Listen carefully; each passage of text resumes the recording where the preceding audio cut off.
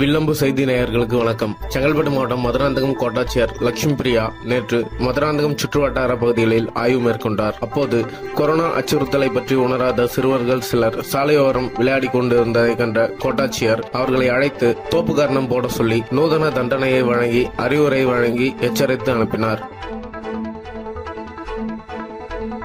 இதேபோன்று மதுராந்தகம் மற்றும் அச்சிறுபாக்கத்தில் நடுவழி ஆட்சி அருகே தேசிய நெடுஞ்சாலையில் செல்லும் வாகன ஓட்டிகளுக்கு கொரோனா வைரஸ் தொற்றிலிருந்து தம்மையும் தமது சமுதாயத்தையும் காத்துக்கொள்ளவும் 144 தடை உத்தரவு பற்றியும் காவல் ஆய்வாளர் சரவணன் விழிப்புணர்வை ஏற்படுத்தினார். அவசியமற்ற வாகன போக்குவரத்துகளை தவிர்க்கவும், வீட்டில் இருந்தால் மட்டுமே கொரோனா வைரஸிலிருந்து தப்பிக்க முடியும் எனவும் அவர் தெரிவித்தார். சில இளைஞர்கள் வீட்டில் இருக்க முடியாமல் வீதியில் உலா வருவதை கண்டால் கடும் நடவடிக்கை மேற்கொள்ளப்படும் என எச்சரித்து அனுப்பினார் என்பது குறிப்பிடத்தக்கது.